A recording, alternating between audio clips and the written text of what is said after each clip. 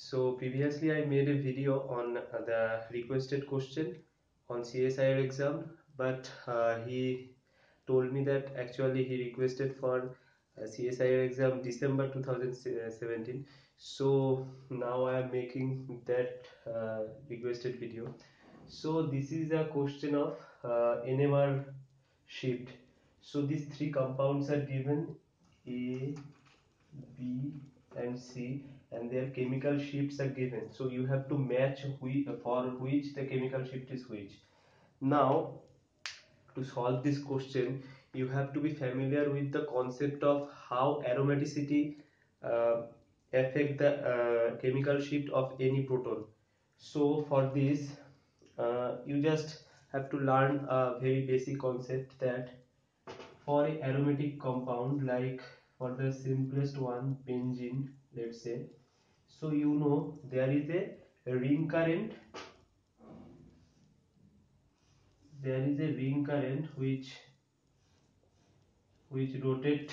Okay, there is a ring current in the benzene ring, so this is the ring current. Okay, now if you apply a magnetic field, let's say its magnetic field, its value is h tesla. Okay, so when you apply a magnetic field, the electron is a charged particle, and it will rotate in such a direction, that a magnetic field in this molecule will be generated, and that will align with this external magnetic field to stabilize the molecule.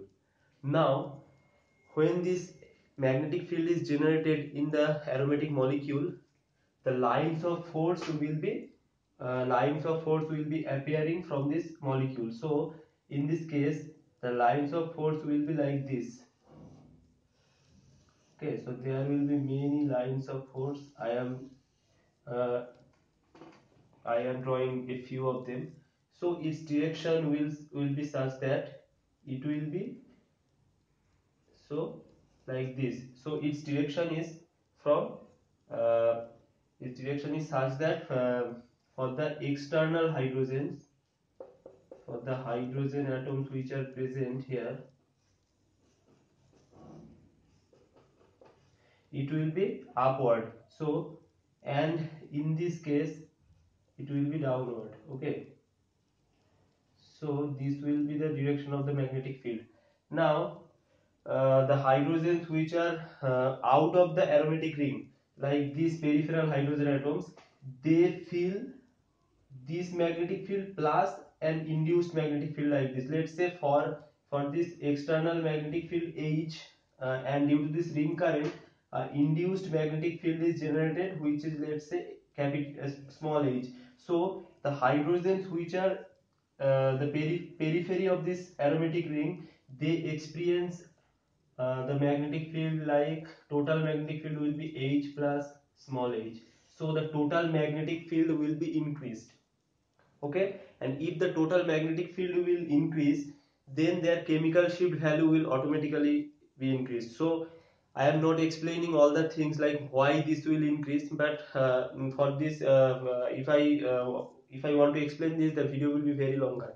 So you should read the basic NMR principles for organic chemistry, and hope I will later make a full video on this. But for this time, you just have to know that for the peripheral hydrogens, the magnetic field which is experienced by them is always greater than the applied magnetic field.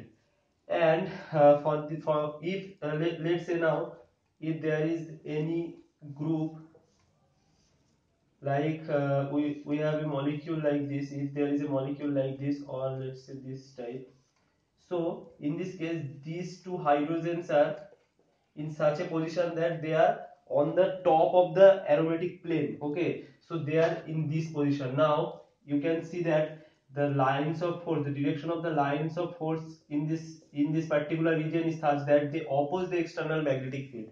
So for the same reason, these hydrogens will feel magnetic field which will be less than the external magnetic field by an amount h. Okay, so from this discussion we know that we learned that the hydrogens which are which are at the periphery of an aromatic ring will experience higher magnetic field and their chemical shift will be higher. And for the same reason, the hydrogens which are on the top of the magnetic field or on the plane of the magnetic field, they will experience reduced magnetic field and their chemical shift will be lower. Now this is for aromatic compound. For the anti-aromatic compounds, if the compound is anti-aromatic, let's say we have a compound like this.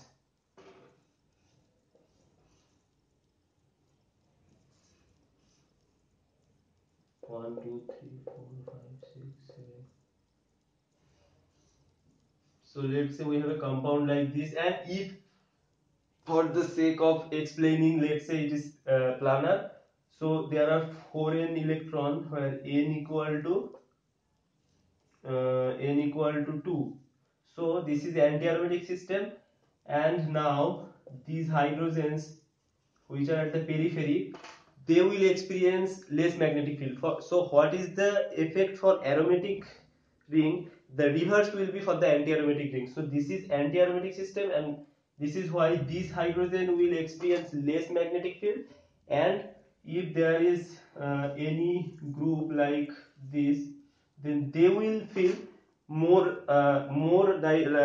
they will feel increased magnetic field, so their chemical shift will be higher. Now in this question you have to just find out what are the types of the molecules. So first of all, this is this is an alkene. This is not an aromatic compound, this is just an alkene where due to the presence of this electron withdrawing group, so normally alkene protons comes around 5 delta value, but due to the presence of this electron withdrawing carbonyl group, a positive charge will be generated here, and so this hydrogen will resonate at further delta, and it will be 6.72. So there is no confusion that 6.72 is for this B compound. Now you have to look at these two compounds A and C. Now if you count the electrons here, 1 2 3 4 5 6, 1 2 3 4 5 6, so 6 into 2 is equal to 12, that is 4n electron, where n is equal to 3, so this is 12.